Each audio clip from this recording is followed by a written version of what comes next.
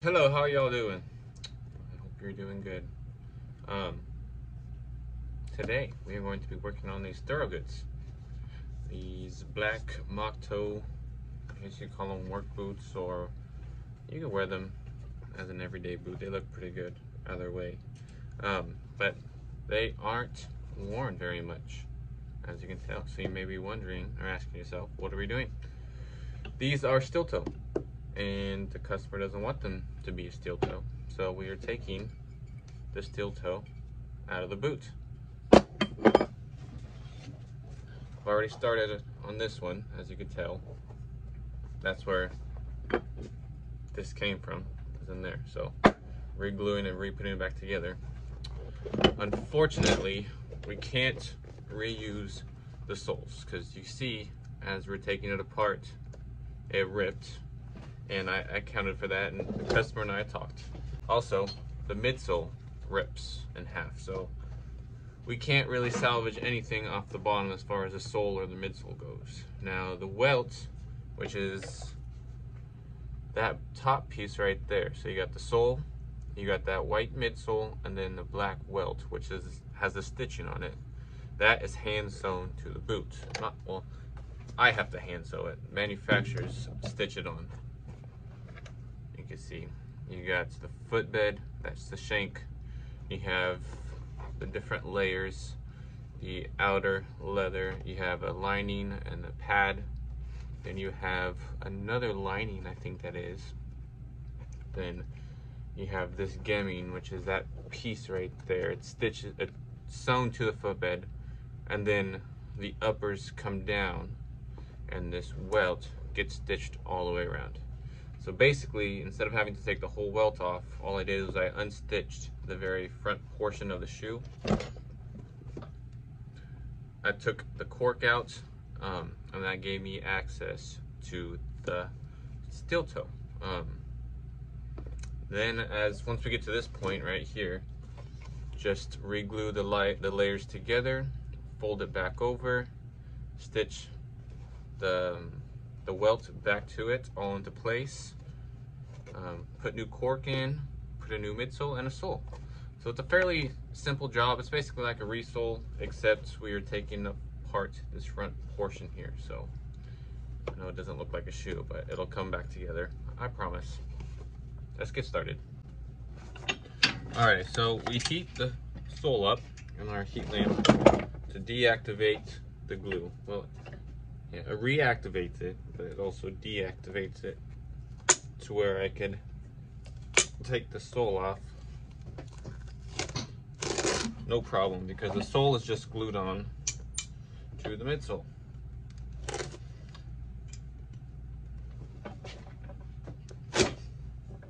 This sole, the wedge sole, the material it's made out of, you can't really stitch it on because it's a cushion, it's a foam, it's a hard foam, but the stitching will actually rip through this instead of holding on to it.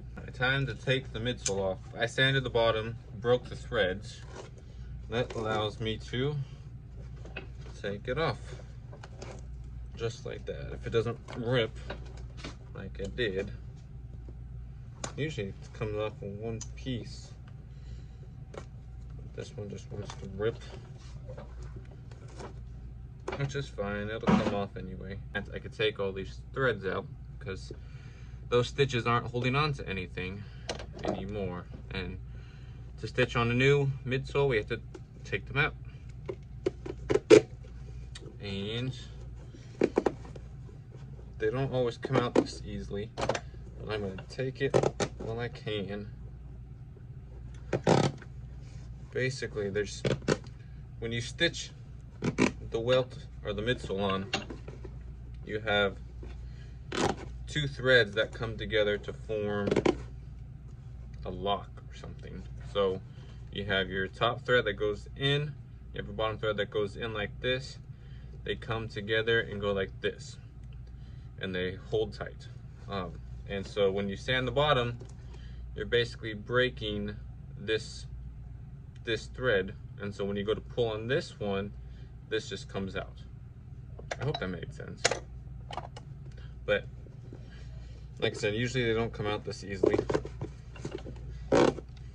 with all the cork out now, we are able to come and cut the thread that's holding the welt on.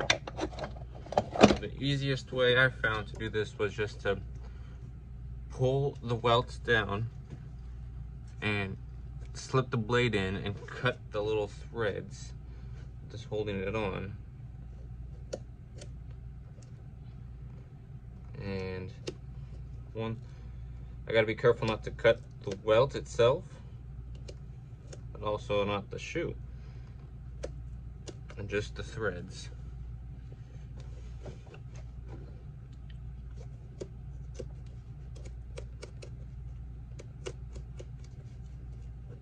Okay, that side's free, and now it should come off fairly easily. At least that's the idea.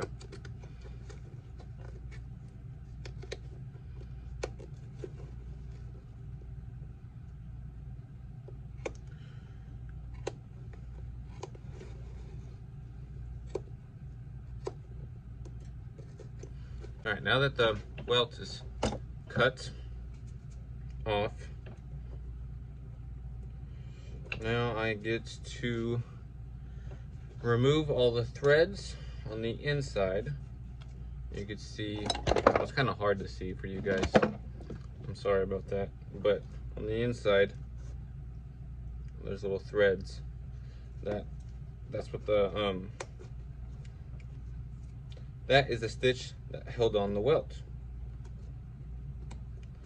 And now not only are there threads, there's also little staples holding it on. See that metal thing? That's a staple that the manufacturer used to hold the welt, or hold the shoe in place while they stitch the welt on with their sewing machine. It's like a storm welt sewing machine that stitches this on in like 10 seconds. I've seen some videos, it is pretty crazy. So I got it all unstitched. I took the staples out, all the threads are out, and you can see that black piece is that steel toe. And so I just gotta kind of peel back the layers until I can get to it, because it's all glued together, all right?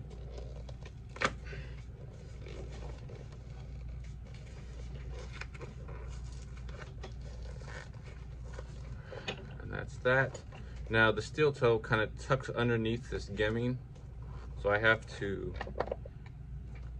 break that off and break that away to get to it, and then just peel the steel toe away. There's that. And then this piece, guessing it's to have a smooth transition from this blunt edge. You can see that's actually genius, because if you had just this, the leather, you would have an indentation because it's all glued together. So you put this in here, which makes it level, and then this side right here is thinned out, so when you have your leather that comes over, it has a smooth transition, so there's no ridge across the top of the toe, which is pretty cool. So we got it out. Now what? Now we have to glue all these layers back together, back down, and then stitch this welt back to in place. Put new cork in, midsole, sole, clean, polish, condition, and we are done. So we're sewing the welt on. As you guys know and seen, like I said, if you've seen my videos, you know it's not a hard job, it's just kind of time consuming. You have to follow all the original holes and make sure it all stays the same shape, the same size. and you don't poke any more unnecessary holes in the uppers than you have to. Well, you're not poking really any holes because you're just following the old ones. If you poke any more holes, then you end up basically making the uppers or the welt look like a cheese grate it, and then the structural integrity is weakened. And I've seen shoes, many shoes that have been sent off to the manufacturer. They got new welts, but they used a machine to stitch the welt on, which when you use that machine, you can't control where the holes go, where the needle hits. You just stitch it on. And then after a couple wears, the uppers start to rip away from the sole. So I would caution against sending shoes back to the manufacturer to get fixed, depending on how they do it and what it may need. Just do your research.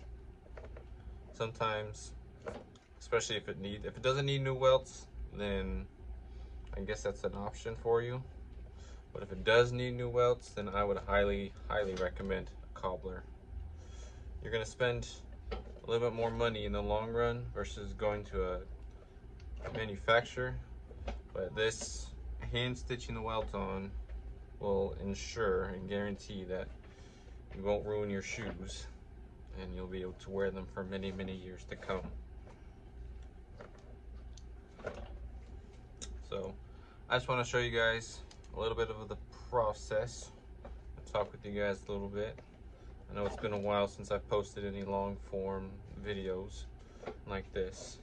That's just because I've been busy actually opening up a second shop in Tennessee. I currently am in Arkansas, and to explain the whole situation would take a very long time. So maybe I'll do it another night, another video. But yeah, we are actually now open. If you are in the Smyrna area, which for those of you that don't live in Tennessee, it's about 20 minutes south of Nashville. You can come check us out in person, bring your shoes, or if you just want to chat, I'll be there, me and my wife. And then my wife, she runs our laser engraving and embroidery portion of our business. So if you need anything embroidered or laser engraved, she is wonderful at it.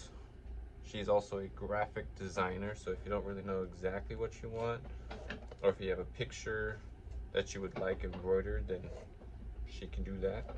I'll include our website in the description of the video and an email to email us if you have any questions. She can do mail-in orders and requests. So whether you need your shoes fixed or anything like that, you can contact me through that email. Or if you wanted some laser engraving or embroidery, we also can work that out with you, you're gonna work that out with my wife. She goes over the design with you and pretty much every step of the process. And then once it's all done, you'll get it shipped to you and everything should be good. So that is what I've been doing the last, it's been 3 months. Yeah, I started 3 months ago. And it's been a crazy 3 months. I can't even explain to you what I've had to do, what I've been through, and I couldn't do it. I wouldn't have been able to do it if it wasn't for my wife, for my family, and definitely God.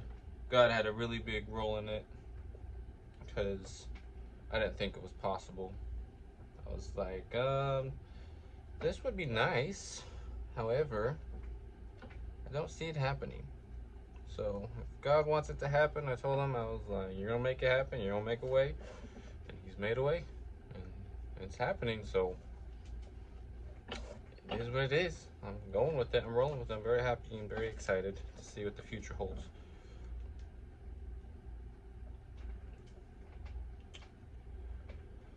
I'm actually planning on doing a little shop tour of the Tennessee location.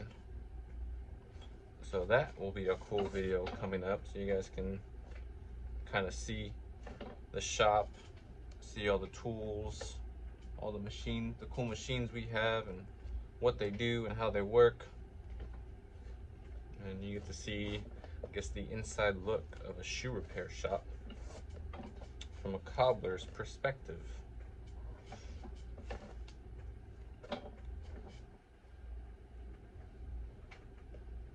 Alrighty, well, I've talked a lot and I'm probably boring you. So I'm going to skip to where the next step after stitching this on.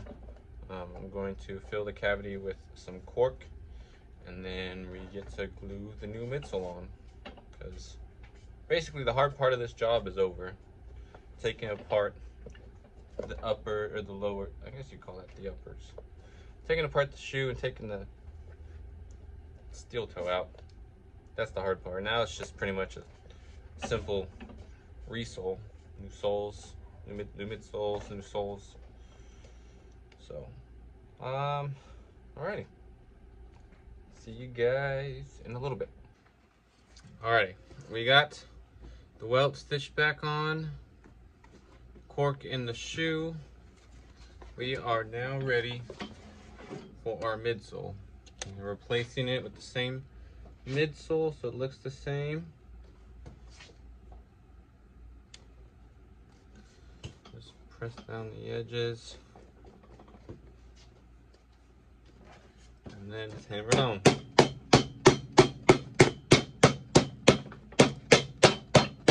We got the midsole stitched on with white thread, just like the original. We got our Vibram wedge soles, very similar to the Thorogood ones, just made by Vibram.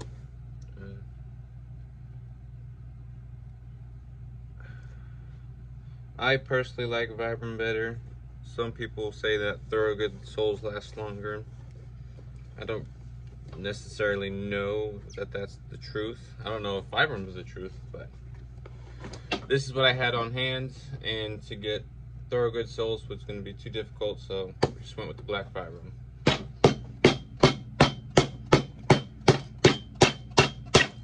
Now all that's left is to press it, trim it, sand it, put a coat of conditioners on it, and we are good to go. Alrighty, y'all, we are done with this project. I mean, I'll show you, there's really not much to see. It's different from the outside. We replaced that white midsole. The black Vibram soles is the only difference.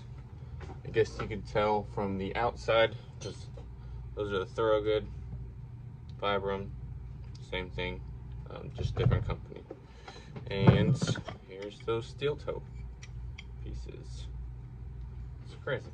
I've never actually, this is my first time doing this type of job, so I've never seen a steel toe, never taken it out. I just know how it was supposed to be done and how to do it, and I was like, yeah, I can do it. So there's that.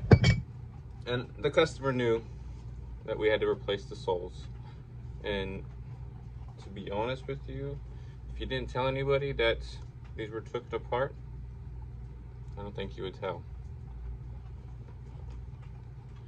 Stitching on the welt, when we restitched all that white, when we took all that out and restitched it, I'm pretty sure, let me double check, but I think I got all the original holes. That one is good. And that one is good. So yeah, that's the goal, trying to make it look like it was never taken apart. I mean, there's not really much else to say. So yeah, that's how we take out the steel toe from the boots. And just so you guys know, if you're curious, this was about a $170 job, plus shipping back to the customer because he lives out of state. If you guys would like to get this done, This was the first time I did this, so I didn't think it was going to be this much work, but it was a little bit extra work. It's going to be a minimum of $200 for the new soles, bid soles, and to take the steel toe out. It really depends on the shoe too, so it could go up, but minimum of $200 if you guys are interested. You can contact me via Instagram. I will link my Instagram below. Also, I'll put my email down below if you want to just email me. That works as well. It's the same person, same thing. So thank you guys for watching. Also, follow me on Instagram so you can keep up with all that stuff. I know I've been kind of slacking off with the videos lately, and I do apologize. As you guys know, in the beginning of the video I said I've been opening up a second shop in Smyrna, Tennessee, which is 20 minutes south of Nashville.